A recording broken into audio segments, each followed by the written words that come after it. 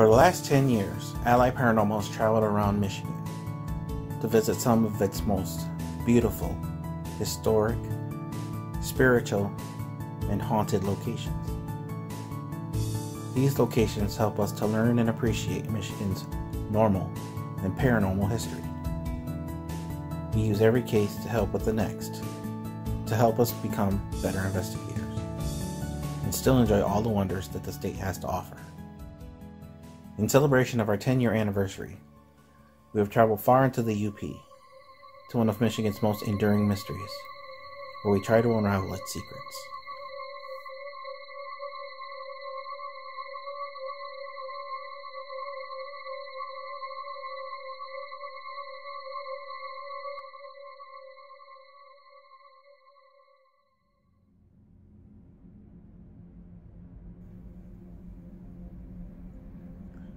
Since the 1960s, a local ghost story began about the small valley in Michigan's Upper Peninsula. It soon became a legend of a train worker who died on the job, and his spirit is claimed to haunt the area by waving his lantern. It was a long 8-hour drive from our area in the Lower Peninsula to our destination in Paulding. After unpacking at our cabin, we went for our first look at the light's observation spot.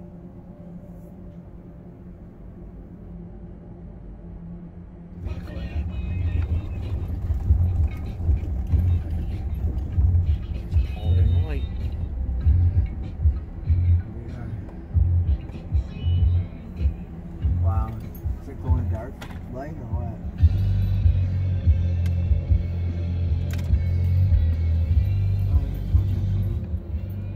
Not a high-powered flashlight. Like one of the big spotlights. Once these lights go off, it's like dark.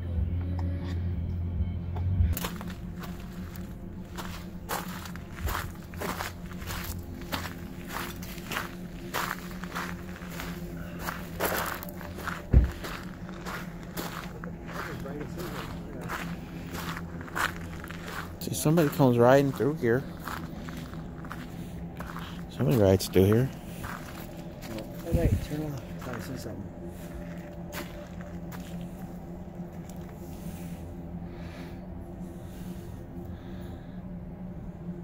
I swear I seen a little Wait. tiny white light after a second ago. Yeah, I can see it.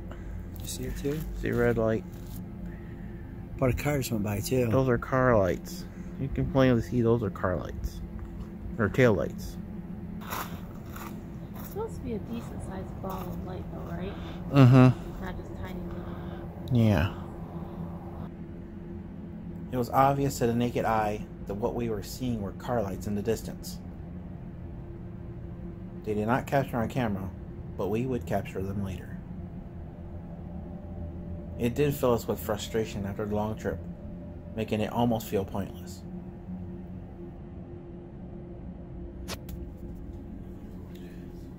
So, we just went to take a look at the Paulding light. The famous Paulding light in Michigan's Upper Peninsula.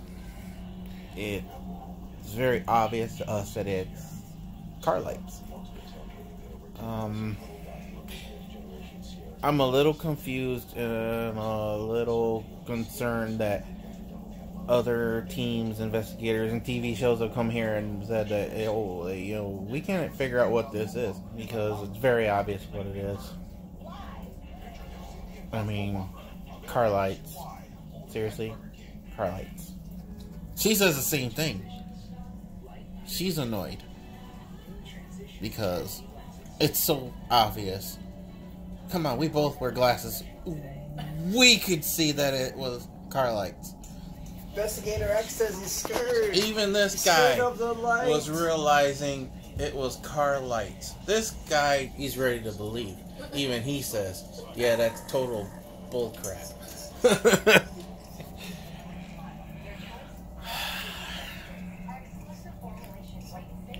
Debunking tomorrow.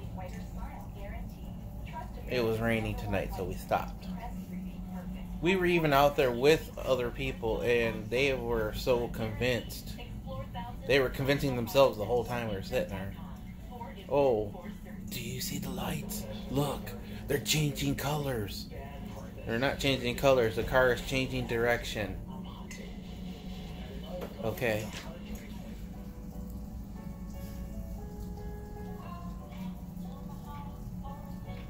Oops. Pressing the wrong button. I'm so annoyed I'm pressing the wrong button.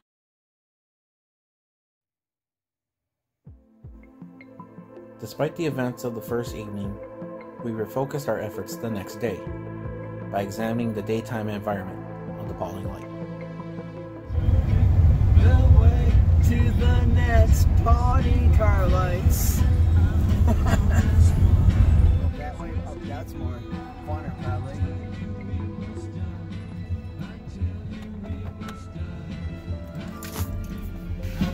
Yeah, how much Wait a further is minute. from here from this angle? Wait a minute, you can actually see it. Where's the binoculars? See what? Oh. The other side? In the distance, we can see old US 45, just to the north of us. An inclined road that seems to be at the same elevation as we are at the observation point. This could be the first clue into what causes the Paulding Light. The area of the Paulding Light is nothing like we had envisioned before coming up here. The power lines follow almost perfectly to old 45.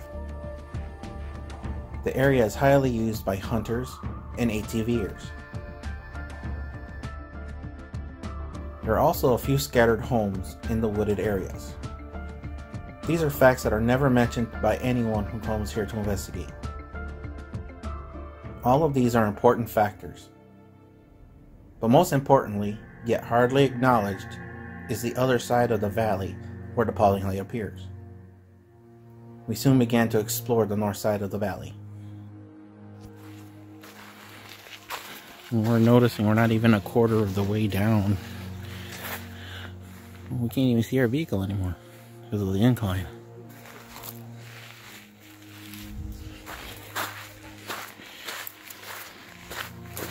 It's in kind of a flat V shape. You can see way down there at the end of the horizon, that's where the guardrail is, where people usually see the Paulding Light from. That's the observation point. The point we're trying to make is no one ever sees it from the other side. The south side is a longer distance from the river at a gentler incline, while the north side is shorter with a steeper incline, giving the appearance that is the same distance in elevation. It isn't a huge difference, but it's enough to fool our eyes in the dark. Instead of looking across, you're actually looking down towards the river and the north side. Looking straight ahead gives you an almost perfect view to the trees to old 45.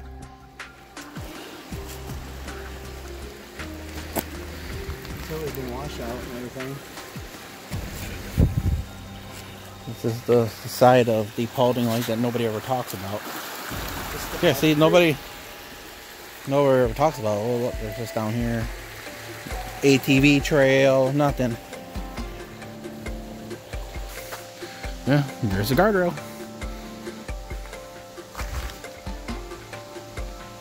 You can even hear the traffic over there from here. Yeah. Yeah. Telling you. Where do they say it originates from? Down here maybe? It comes up? They're saying that it's somewhere in the middle. Which will probably be down here then. It's still funny, you can tell that this side here is way higher than that side there. The optical region of the land. Well, is there something manipulating the light and making it bend though too? That's another factor. That could be some kind of weather phenomena, you know. Or it could be the EMF going because of the power lines. Yeah. Who knows? All those factors rolled in one. Adopt the highway sign. Oh, with And not it tells. the what? About Yeah, it's in the bag. That and the laser, just in case we came back late and we decided to do it spur of the moment. I was prepared. Because who knows where we're going to end up after. Allied Paranormal. Not afraid to go anywhere at any time. Even if some of us don't want to. Our next stop is to check the view from the top of Old 45. Hopefully, it will support our theory.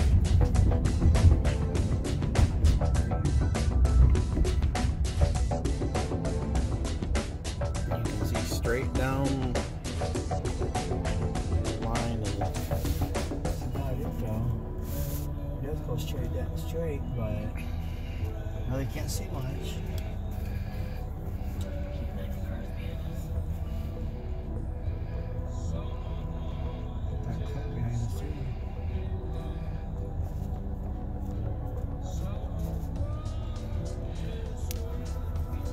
Well, there will be one way to check. I wait down there and you guys come up to the top of the hill and you start flashing the high beams. And if it happens, then there we go. Oh, try from right back here? Yeah. Oh, I see. Try it from the positions and so like if you drove up and down that part of it too, and if it kept happening while you're doing that, that's pretty good.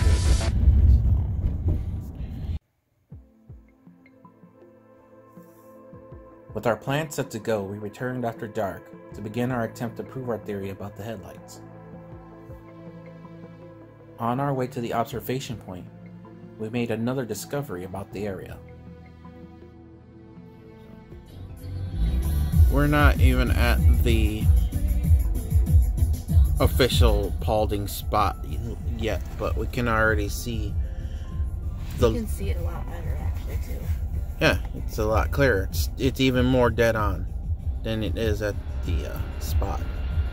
It is trippy how that's how it goes, you know. Yeah, I think it has a lot to do with the way it's tricking our eyes. It looks like it's closer than what it actually is. I think that's what it's getting closer. Oh. Well, yeah, it's moving down the hill. Yeah. Well, we're closer to 45, so we'll be able to hear it in a couple minutes as it comes by. Oh, we already noticed when we were down on that end. Yeah, you could hear it really good.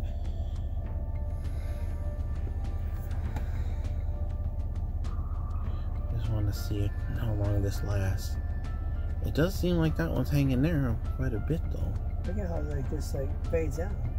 See, and there's a turn. See, it makes that sharp turn right there on the corner to go on to New 45. Oh. Wow. And that has been your daily ally tip.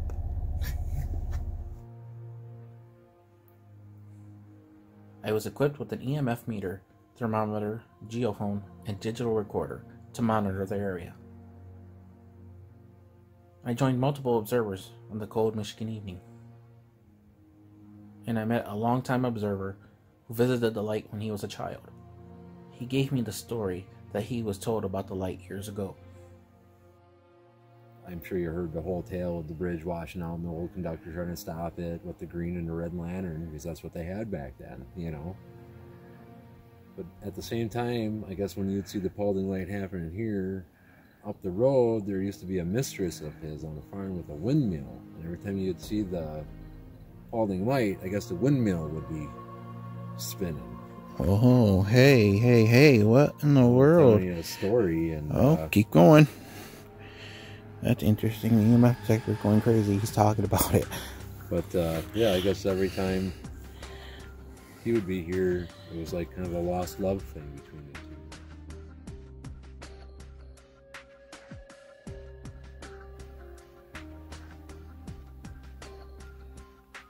Can't tell if that's them or not.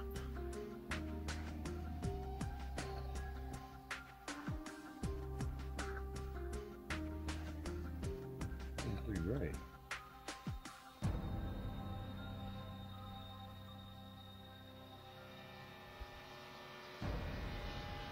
Yeah, that's them. Playing with the lights. They're switching high beams on and off.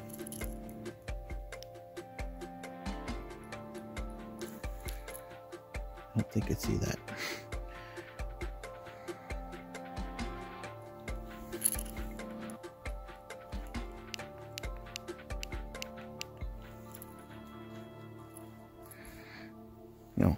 If you can't tell on camera, I'm playing with my laser. The light reacted just as we had predicted, and backed up our belief that the light we were seeing was in fact car headlights. The night of our experiment, there wasn't much traffic, and no reappearance of the light. The witness swore the light that we saw from the road was not the same light that he had seen before. Unfortunately, on all 3 nights, those were the only lights matching the Paulding light's description. We sent Tom to a lower point in the north side where he couldn't see the light at all, meaning that the light is from a higher angle and couldn't be in the valley as claimed. Attempt number 3 at recreating the Paulding light. The old train conductor with the lantern. Since Tom is the only old man we had, we sent him down there with the light.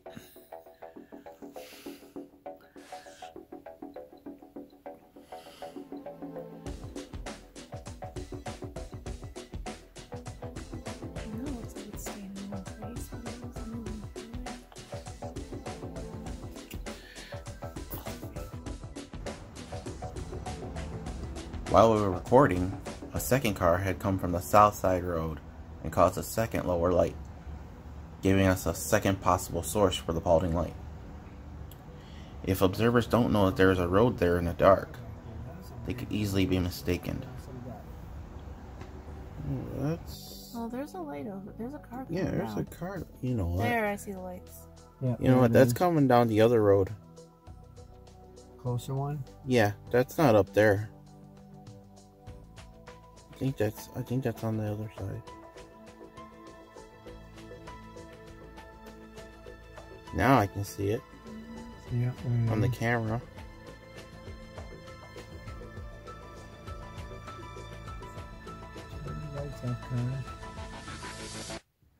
The strange look of the lights can be explained by atmospheric refraction. The layout and different altitudes of each point in the valley can be reasons for different air temperatures, making the lights look different from headlights during the warmer nights. The further we looked into it, the more we found to support the headlight theory. An internet search found other people who saw only car headlights, but there were plenty more claiming that it wasn't. The backlash against the headlight theory is substantial. No matter the evidence, people still believe that the light is ghostly. It was a disappointing conclusion that we reluctantly had to come to. In the end, we had high hopes, but we had to consider those lights debunked. However, it didn't end there. Over the 3 nights, we all witnessed things that we could not explain. Tom and I both saw smaller balls of light closer towards the river. We both also thought we saw a shadow figure walk across our field of view. Felicia and I both saw a light in the trees, but not down in the valley. I witnessed a weird mist forming next to me. Tom walked to the river in the dark and felt as though someone was next to him. I captured random EMF spikes.